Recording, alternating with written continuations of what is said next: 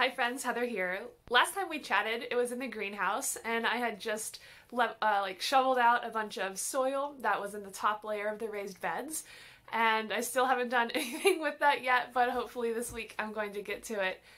I'm eager to get started gardening though and planting, and where I live the weather is conducive to gardening in January, or at least starting to garden in January. So I'm eager to get my seeds planted, and I'm going to try to be thrifty this year and grow as much as I can from seed.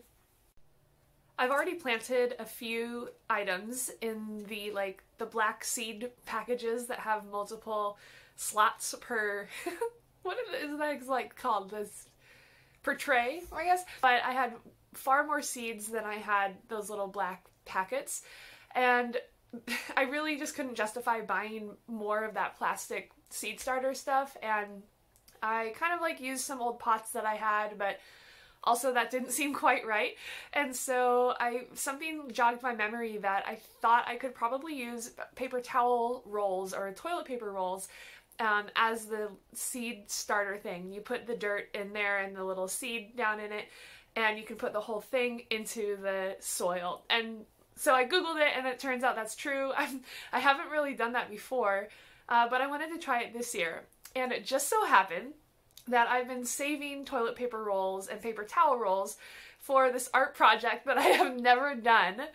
I need seed starters, and I have a drawer and a box full of these tubes. So I'm going to use these tonight and create little capsules so that tomorrow I can put the seeds in them. I figured I would just show you the process, and you can follow along and do this at home. And I think pretty much that one seed or maybe two seeds would go into each pod. So it is a little bit of work, but it's fun, and I just have on music. But you can put on an audiobook, which is sometimes fun to listen to, or another YouTube channel, and have this in the back as you prep for springtime. Okay, so there's a couple ways to do this. It's pretty easy. Basically, you take the tube and then you just slice or you cut the tube into little pieces, like 5 or 6. You don't really have to be accurate. Some people like to measure it. I don't really care. So yeah, you can see I have all these little flaps. And then basically you fold this down like this into the middle so that you create this little bottom. And I don't really care if mine are stable or not. On the bottom, it's kind of leaning, but that's fine for me. And one tip though that I realized was you could make the cuts all at once and then do the folds all at once. Very Henry Ford assembly line type of process, at least. And it does make it go a little bit faster, so you can just line them up like that. Another technique that I saw online was to make them more square. So you can fold it like this, and either fold it then again in half to create the 4 sides, so that when you would open it up, you might have to crease it again. It would be more of a square. Or again, I'm very just let's just do this. You crease it once, you open it up, and then you crease it back on itself like that. And again, it's just kind of a guesstimate. Doesn't matter. These are going into the ground. It doesn't have to be fancy. And then you just make cuts maybe an inch up, maybe 3/4 of an inch up on each side or each corner. And then you fold them in so it'll kind of match the distance between this side and that side. And this one only has 4 cuts, but it does take about the same amount of time for me to make one of these as it does to make just one of the round ones. They're pretty much the same size, but if you are that was really crooked. Oh well, again, it doesn't matter to me. If you're finicky, you can take a ruler and measure it. But like I said, I figured these are just going into the ground, so c'est la vie. One thing though, that was a tip that I haven't tried yet, but I will definitely let you know if I do, is to take let me get one that doesn't have toilet paper on it. That's cool.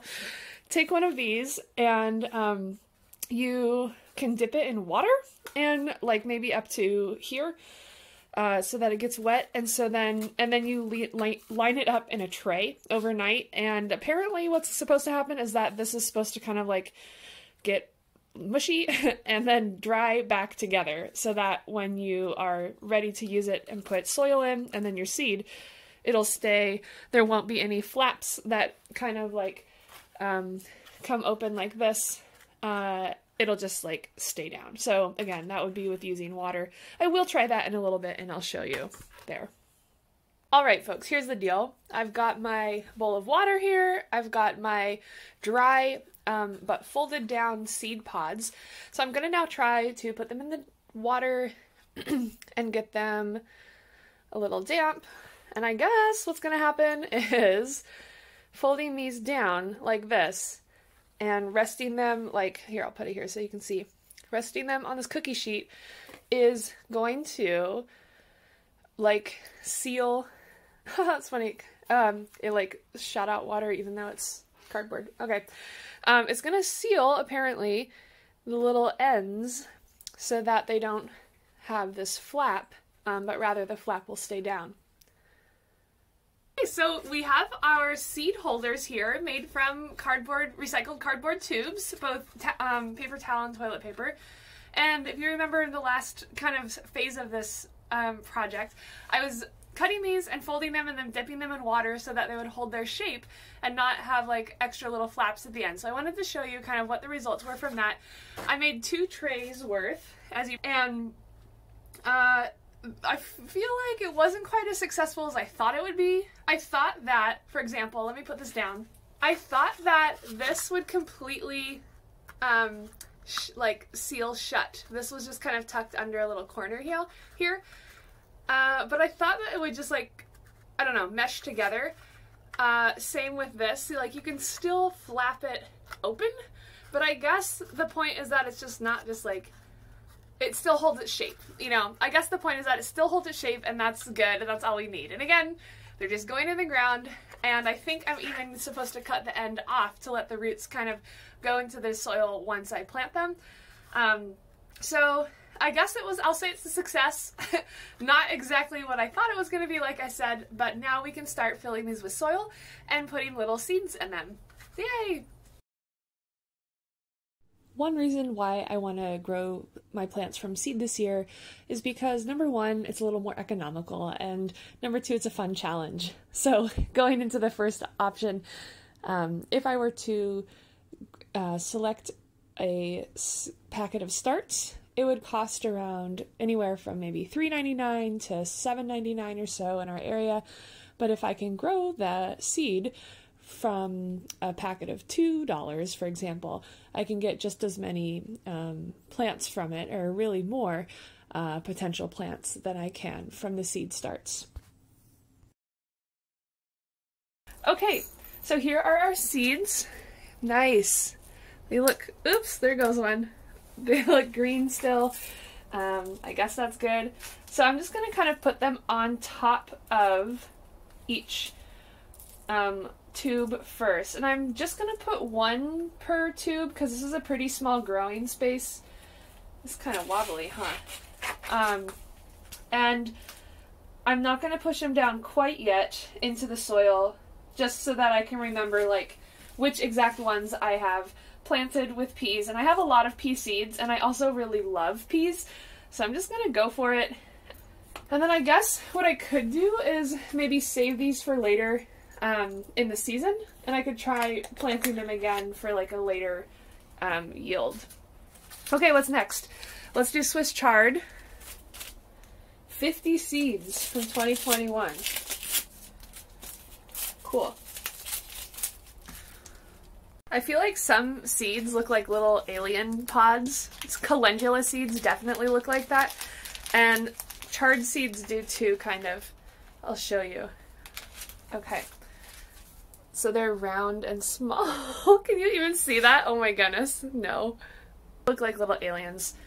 And I was telling my husband recently that I feel like if aliens needed to like propagate on Earth, one really good way would be to come disguised as seeds or bulbs because there would be avid gardeners who would want to just experiment and see what they could grow.